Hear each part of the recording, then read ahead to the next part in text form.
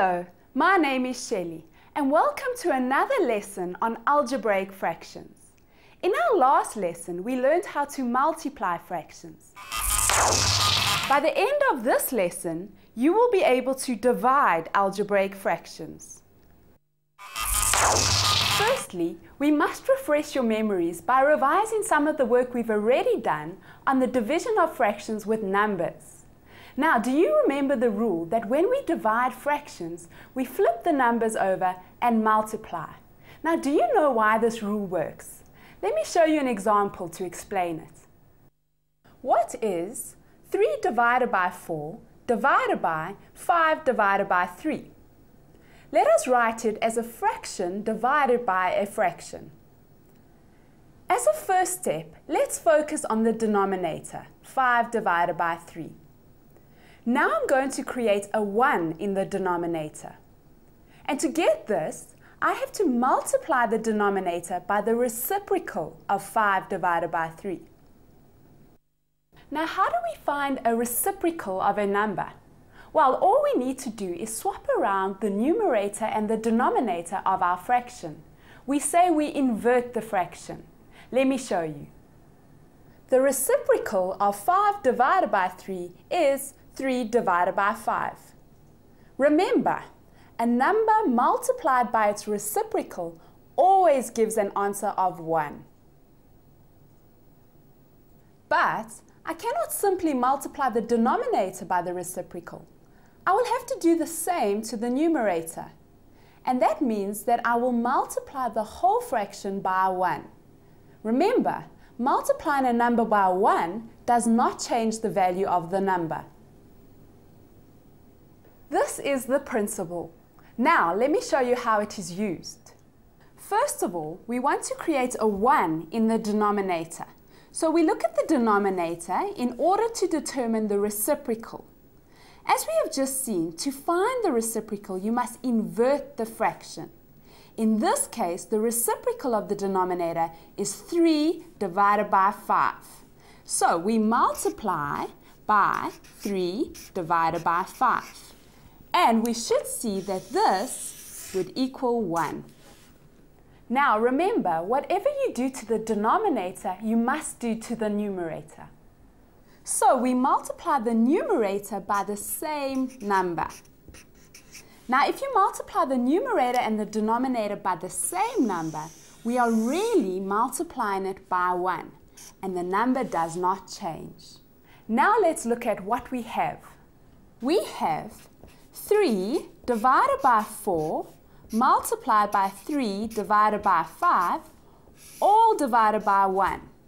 And this equals 3 divided by 4 multiplied by 3 divided by 5. So notice in this whole process, I did not change the value of the original fraction. You can see now why we can flip over the denominator and multiply. So remember that even though the flipping over and multiplying rule sounds like a trick, it really is mathematically correct. Let's move on to some examples now where we see how this flipping over and multiplying rule can be applied to algebraic fractions. Simplify a divided by b multiplied by c. So what do we do here?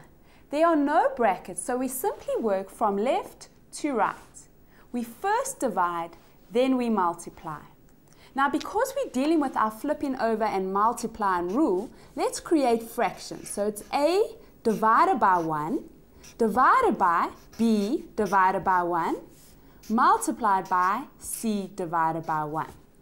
Now we're starting with our divide, and remember we're going to flip over and multiply. And it's always the one directly after the divide sign. So we write a divided by 1. Instead of divide, we now write multiplication sign, and then we flip it over and it becomes 1 divided by b, multiplied by c divided by 1. And now we can simplify this. It becomes ac divided by b. So you see, for algebraic fractions, we use the same principle. Now have a look at this one. Simplify a divided by b multiplied by c. It is different from the last example, as these brackets tell us to divide A by the product of B and C. So we can write this as A divided by 1 divided by BC divided by 1. Now when we work this out, we would write A divided by 1. Now we're going to multiply and flip this around, so we're going to write 1 divided by BC. And when we simplify this, we get A divided by BC. These aren't difficult at all. Let's try the next example. Simplify A multiplied by B divided by C. Here there are no brackets, so we just work from left to right. So we write A divided by 1 multiplied by B divided by 1 divided by C divided by 1. Now, what we can say is, let's just rewrite this, A divided by 1 times B divided by 1. Now we multiply and we flip this around and we write 1 divided by C.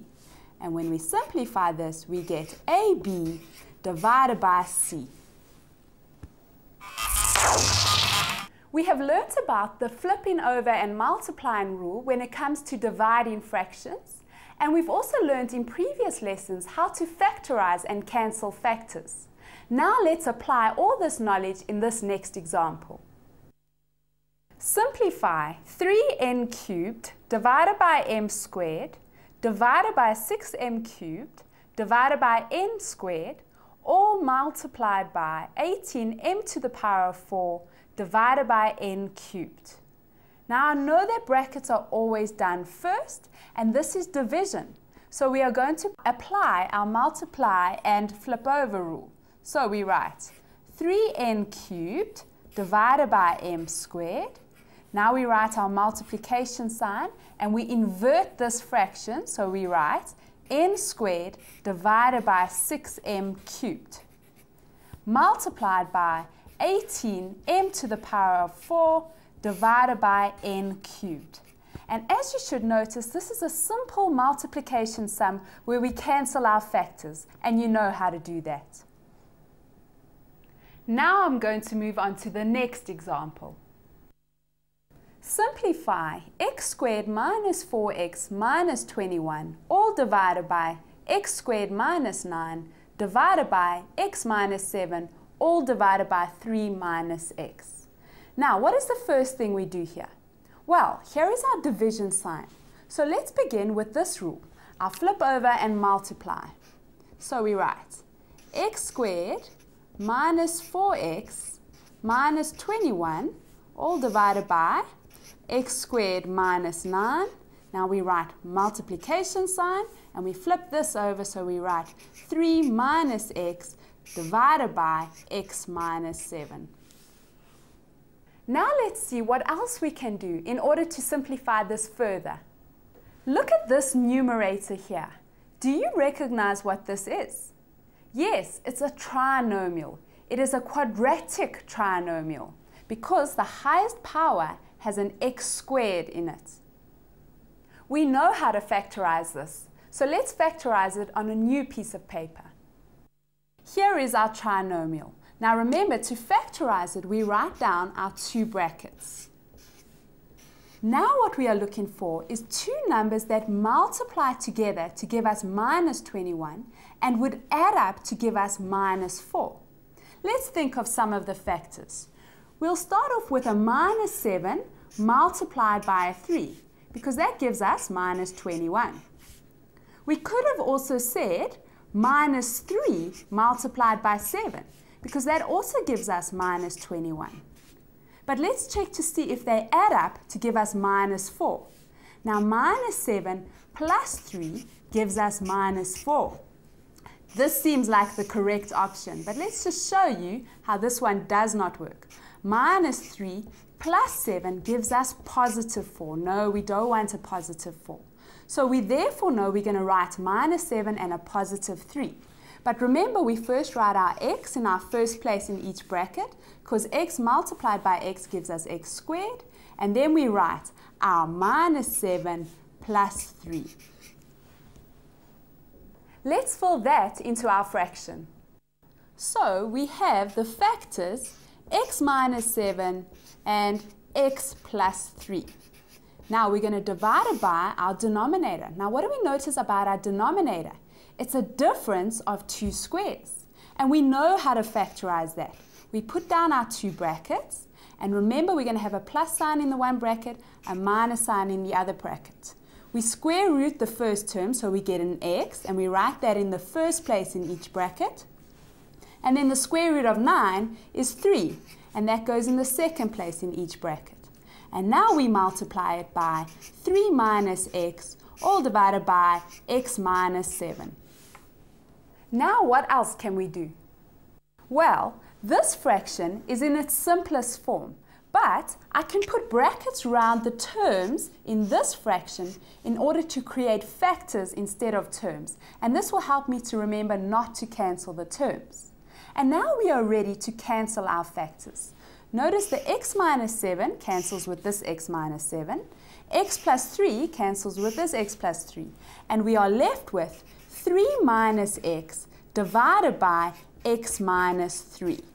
These do not cancel out because 3 minus x is not the same as x minus 3. What can we do about this? Well, we know that we can change the sign.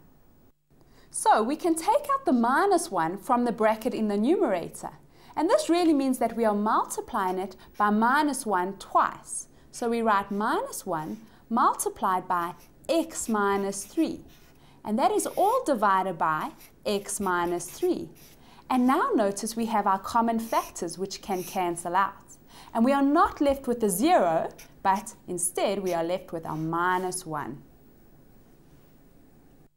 So we've had some good practice at simplifying fractions. Now try this one on your own. Simplify p squared plus 5p plus 6, all divided by 3p plus 9, divided by 4 minus p squared, all divided by 4 minus 2p. That's all for this lesson. We have learned how to divide fractions. Remember, division is the inverse operation of multiplication.